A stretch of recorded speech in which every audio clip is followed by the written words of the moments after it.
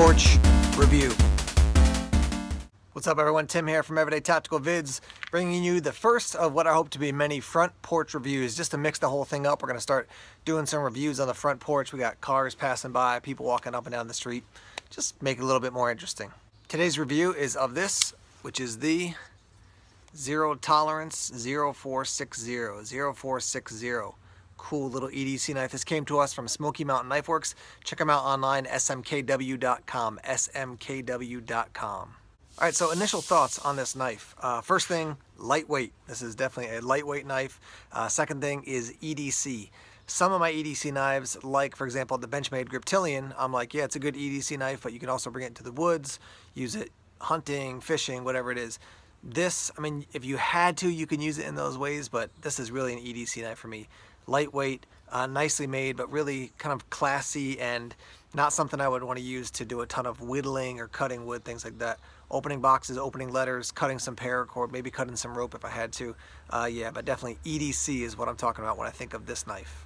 Some of your details on the knife: 3.25 inches for the blade. It is 4.44 inches closed and 7.25 inches when it is open. Your steel, I don't know if you can see that on the back side there, right there, S35 VN, so a good steel, gonna stay sharp a long time.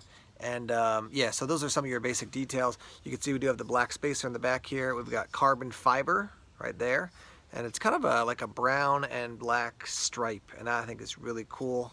The rest of the frame is titanium. It is a frame lock, as you can see there. There's your pocket clip. It's going to be tip up, right side carry only, so you can't switch that pocket clip around. Any of the other options. Thickness for the blade is 0.125 inches. Your weight is just under 5 ounces, about 4.96 ounces. So definitely, again, a lightweight knife. I also want to mention that this is my first zero tolerance knife. I have never owned a zero tolerance before. Any particular reason? Nope. I actually like some of the bigger, beefier zero tolerance knives, but I just never got around to getting them. And I tested out a lot of other knives, and so this is my first ZT knife. So I've EDC'd this thing for a while, but I want to show you what it looks like in use a little bit here. So let's, we'll just start with some jute twine just to show you how this works. And this thing, I mean, it came very, very sharp. So it definitely does the job just fine with these. This is not a super, strong twine, but this is something that you might, get something shipped to you in, wrapped up, and you had to use it like an EDC task. So here's this. There's doubled over. No problem.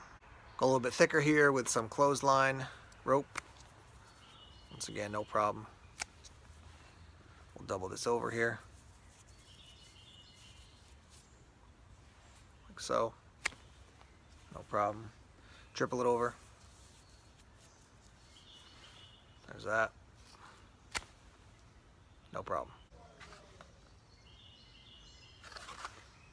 Little Capri Sun boxer just to show you cutting some lightweight cardboard. Here come the cars.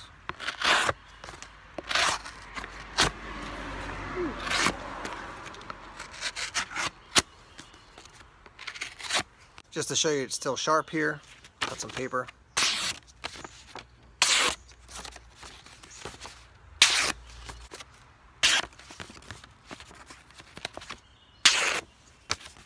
Like I said, I wouldn't be using this thing for, carving feather sticks or traps or stuff like that, but just to show you, it can do a little bit of that type of work.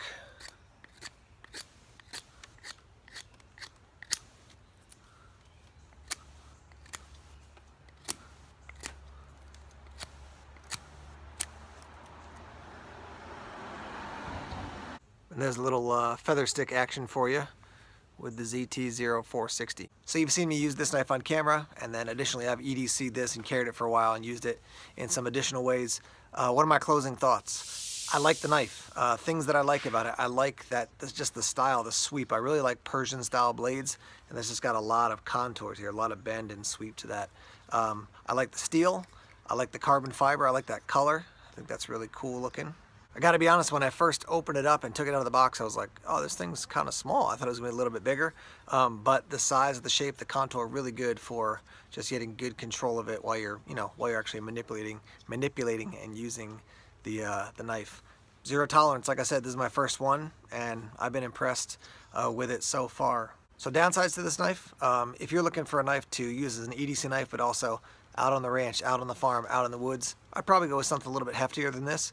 It's still pretty sturdy. I've used it in, I wouldn't say aggressive, but you know, mildly aggressive or semi-aggressive ways a little bit, and it's held up. But I look at this knife and I say EDC knife. I'm not going to use this super aggressively. The one other downside I would say, or thing to be aware of at least, is your flipper. I just found that a little bit too small, man. If they made that just a hair bigger, it would be easier to actuate the knife. I've gotten used to it, but the first couple times I was like, dang, that's a small flipper. Now that I've gotten used to it, it's not a problem, but I'd like to see just a little bit more size for the flipper so I can actuate the knife. There you see right there. Actuate it a little bit easier.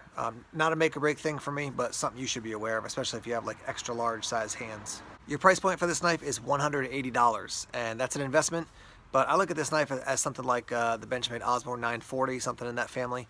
I mean, it's a beautiful long-term EDC knife. If you just want to get a knife to kind of mess around with a little bit, get something from Kershaw for 50 bucks or 40 bucks, get an Ontario Rat 1 or Rat 2. But if you want a nice EDC knife, then this is an investment, but I think you're going to be really happy with it. And I think maybe my favorite thing after the overall style of it is going to be how lightweight it is. Just very compact, lightweight, and a sleek little EDC knife. So yeah, check them out over again at Smoky Mountain Knife Works. smkw.com. smkw.com is where you can pick this up. Thanks as always for checking out the videos here on YouTube. Please subscribe to Everyday Tactical Vids if you haven't done so already. Like us on Facebook, follow us on Twitter. Check us out on Instagram and Tumblr as well. More videos coming soon. Take care.